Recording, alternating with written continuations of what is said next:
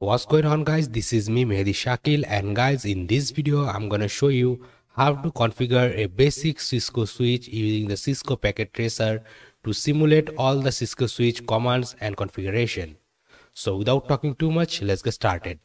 So guys, here you can see I take a switch 2960 model, and let me show you how it's actually look like. If I click on here, and here you will see a physical look of the Cisco switch. Here you can see how the Cisco switch is exactly look like. Behind the Cisco switch you will get 24 fast Ethernet port and 2 gigabit Ethernet port, and also you will get a console port.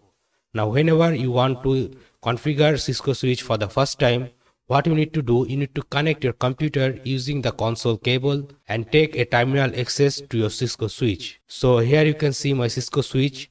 And if I take my computer and connect it to a console cable like this. So after connecting a Cisco switch with the console cable with your computer, it will look like this. Then after connecting your computer with the Cisco switch, what you need to do, you need to download a software called Putty. Then open it, and by default it will select the SSH, and here you need to select the serial port, and you will get a port number and speed. Then click on open, and you will get a terminal access of your Cisco switch. And like this you can get access to your Cisco switch. Let me remove all of this. Now after connecting a Cisco switch with your computer using the console cable, you will get a CLI mode like this, and you will get this screen. Here you will find all of the description of your Cisco switch. Now if you press enter, you will get a terminal like this. So this is your first terminal into your Cisco switch. So now let me show you how to configure it. So first of all, what you need to do, in this terminal you need to type here enable, or you type ENA, then press tab and will complete the command, then press enter. It will enable you to execution mode. Now if you want to configure your Cisco switch, you need to go to config mode. So here you will type config tar or terminal, then press enter. So now you are in configuration mode and we are ready to configure this Cisco switch. So first of all, let me show you how to change the host name of your Cisco switch. By default the name is switch.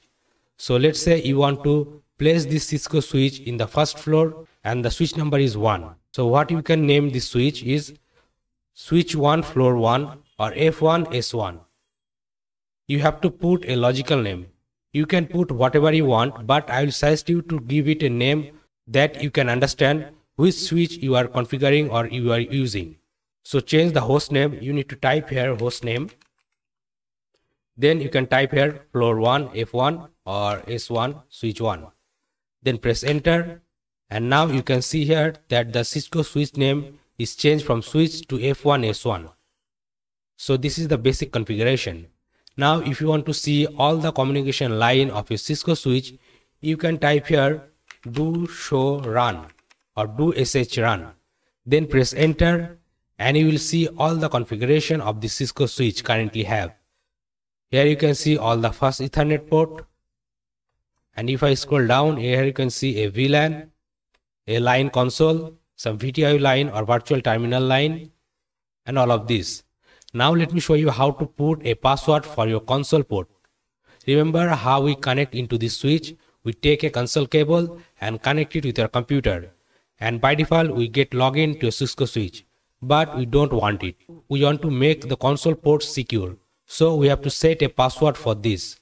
So let's put a password on console cable, and for this we will type here line con or console, then we'll type here 0 because there is only one console port into Cisco switch. So if I type here and press enter, now you can see the config is changed from config line. That means we are now in console line. So now let me show you how to set up a password. To set up your console password, you just need to simply type here password, then type your password. Here I'm going to type my name, then press enter. So the now password is set. But if we log out and try to log in, this password will not gonna ask by Cisco switch, because we do not configure the Cisco switch to ask this password whenever anyone try to log in using the console port. So for this, here you need to type login, then press enter. So now the console port is ready with the password. Now if I exit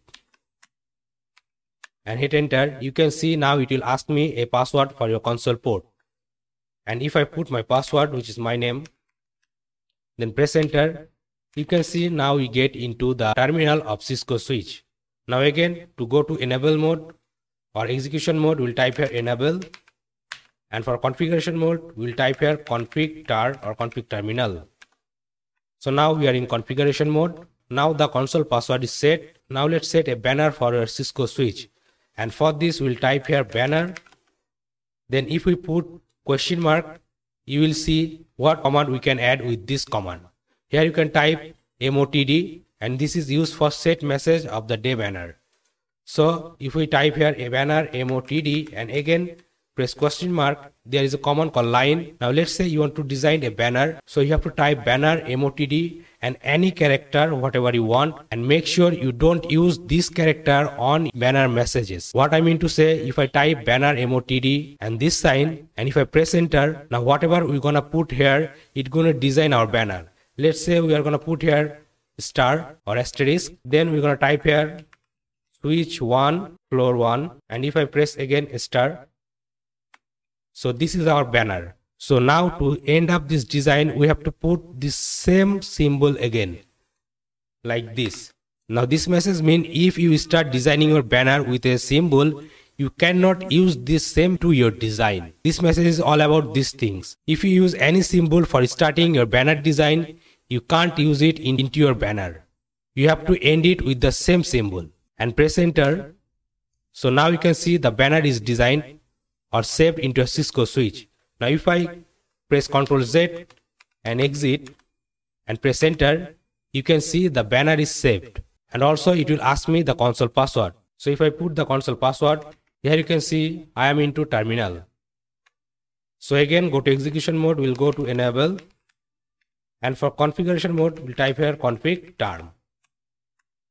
Okay. So now you can see here that whenever we type enable, it will take us to the configuration mode. So this is not secure. So we have to set a password for enable also. And for this we can type here enable password.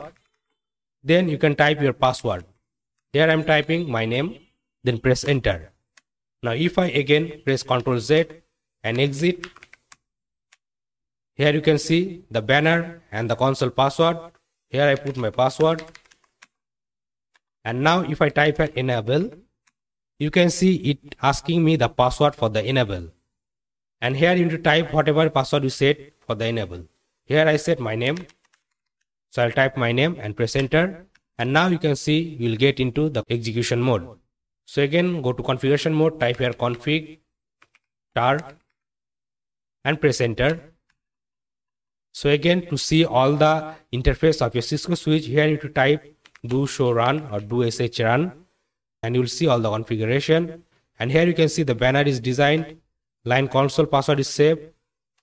We did not set any password to virtual terminal. So now let's set a password for Telnet or a virtual terminal. And for this you need to type here line VTY. Let's say we're gonna set here 0 to 4 line. So we'll type here 0 to 4, then press enter.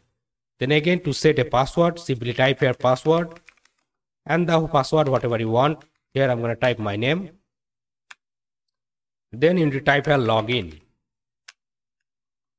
Okay, now our virtual terminal configuration or Telnet configuration is ready to a switch. Now we can easily use a computer terminal with the Telnet option to configure our Cisco switch. Now let me show you how to configure it or get access via Telnet into this switch. And for this we need to set a IP address of the switch management VLAN.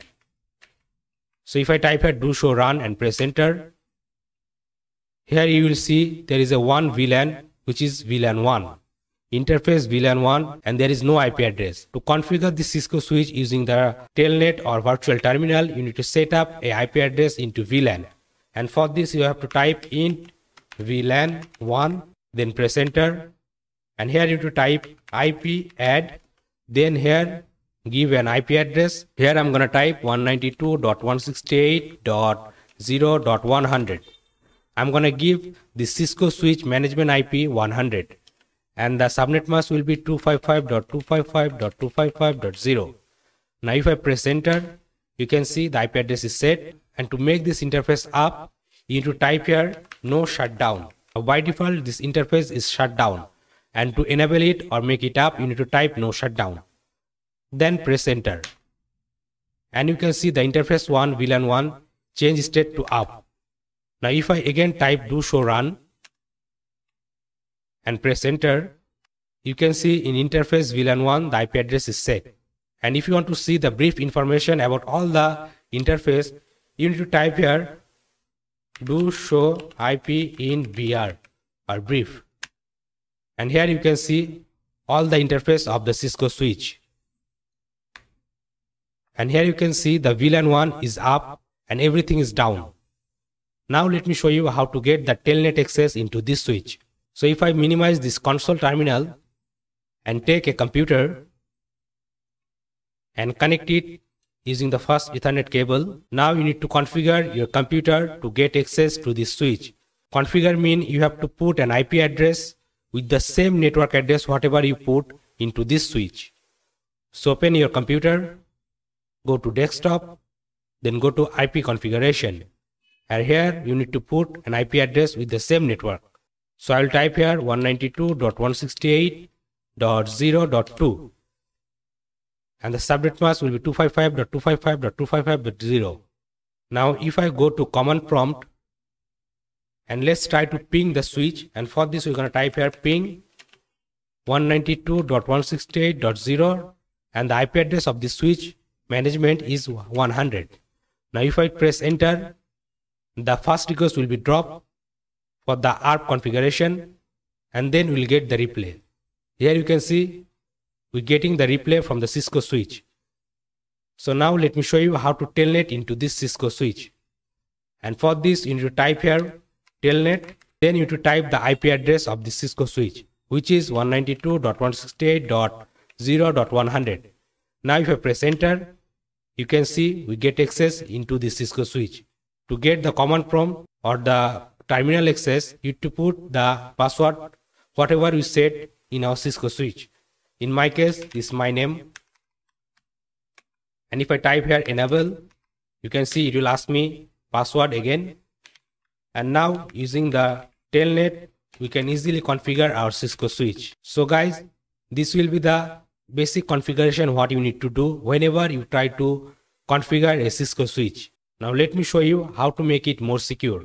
Now if I go back to this terminal and if I type here do show run and press enter, you can see all the passwords are in clear text. So let me show you how to encrypt them. So let's exit from this config interface. Okay. Now type here config tar or config terminal, and here you need to type service. Then you need to type the password encryption, or you can type pass. Then press tab and it will autocomplete. Now if I press enter and again if I type do show run and press enter, you can see the password are encrypted now. So like this, you can configure all of your line to get access to a Cisco switch. And now you can easily add your PC to your Cisco switch. Like this. Just add your PC and connect it using the LAN cable. Then you need to set an IP address on your computer. And like this, you can easily configure a Cisco switch with your computers. Remember guys, this is only the basic configuration. There is a lot of things you can do with the Cisco switch. If you want to know all of this, then please comment down to this video so that I can know you are really interested in networking or CCNA, and I will make a video or full course on this networking part. So guys, that's all for today. I hope you like this video. If you really like this video and enjoy this video, then please give it a big thumbs up and share this video with your friends. And guys, if you're new to this channel, then please do subscribe this YouTube channel and don't forget to press the bell icon to get all the latest upcoming video tutorial notification. I'm Mehdi Shakil. You are watching SSTec tutorial and I'm signing out.